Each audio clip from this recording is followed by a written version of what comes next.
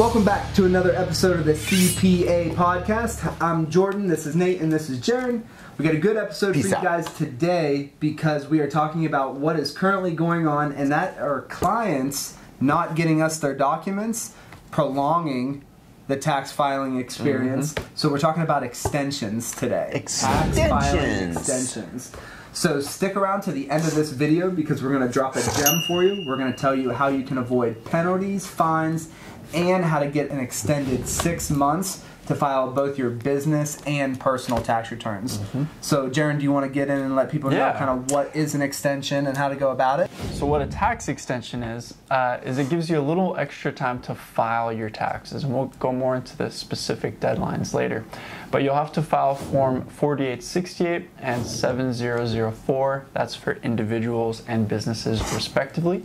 And it gives you a little extra time to file. Now, you might be asking yourself, well, why on earth would someone want to file late? And if you haven't done that, well, we love you, to be honest. But a lot of times people have to because they're waiting on a K-1, which is income from a partnership or another business that they own shares in. And so sometimes those K-1s aren't quite ready just due to the complexity of the accounting until May, June, or even later. And so it can be super helpful to have that extension, to have a little extra time to file. Their own bookkeeping, you know, they're doing their own bookkeeping, and it takes them extra time. They're not going to have it done by the March 15th deadline. So a ton of different variety of reasons, but it is making sure that the accuracy is dialed in. So when you are filing that tax return, it's the best possible tax return, and you're not having to amend things later. Yeah, it makes it a little cleaner. Yeah, the important thing to remember is a lot of times, like Jaron was saying, income can be complex. So you could have income coming from your business. You could have it coming just from your W-2, but maybe you don't have all your deductions together. Maybe your medical bills. Some of this other podcasts we've done talking about our state allows you to write off medical expenses. Maybe you don't have all that together. So whether you're selling merchandise or sponsorships, you have a business, your W-2, whatever the reason is, the IRS allows us to do this extension. And essentially what you want to do is and Jordan will talk about how we can help you with this. But what you want to do is get as much of your information together as you can, put the income down, put the expenses out, and get us guesstimates. We call them guesstimates because you do want to send some money in. You're not going to file, but you do want to send some money in.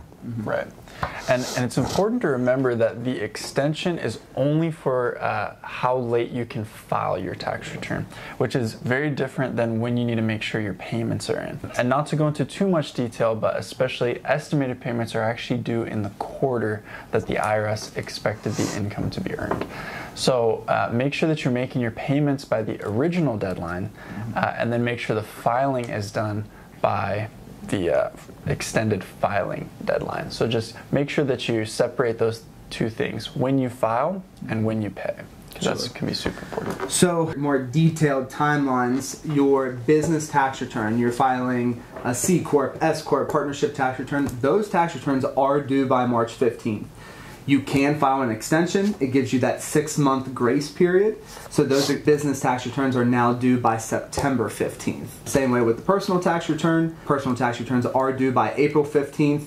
If you need the extra 6 months, you get until October 15th to file those. But like Jaron said, that tax payment is still due on April 15th. And you know, to piggyback on what Nate said, the reason why we want guesstimates is because we want to tell you what you should be paying at that April 15th deadline date, even if you do extend. The reason being is because the IRS, they're and they increased the interest penalty to over 8% when it used to be 3%. Ooh, that's more than it's my like student there's loans. a crazy money scam swindle thing going on out there. Printed trillions of dollars and trying to figure out a way to get that money it's back. all reasonable, very reasonable. The reason is they're greedy bastards. That's what it is. So what we would like to do to help you is there's going to be a link in the description.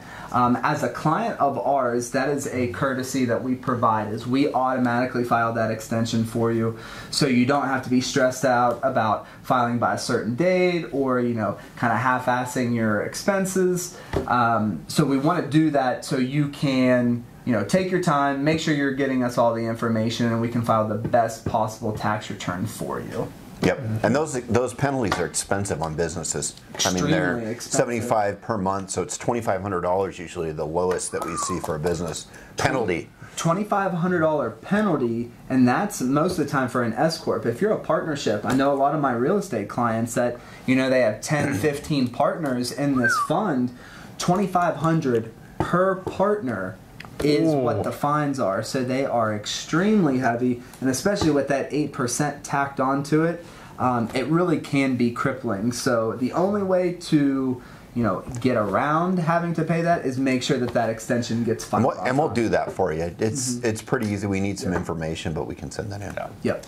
Yeah, so use the link in the description so we can help you out and reduce your stress a little bit this tax season. And make sure to like, comment, and subscribe, and tune in to next week's video. Perfect. Finance X Media.